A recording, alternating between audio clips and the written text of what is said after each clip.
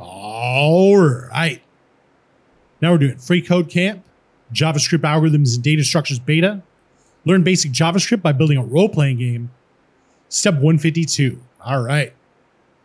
So now we're going to create the isMonsterHit function. This is going to return a boolean value, either true or false, to be used in our if statement. We'll return the result of the comparison Math.random is greater than 0.2. All right.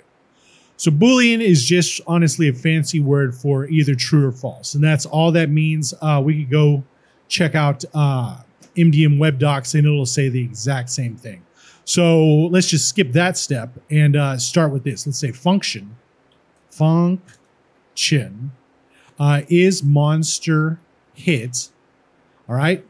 And then we'll come over here and say return Math.random is greater than 0.2, right? And so we don't have to do an if statement saying if this is that, return true.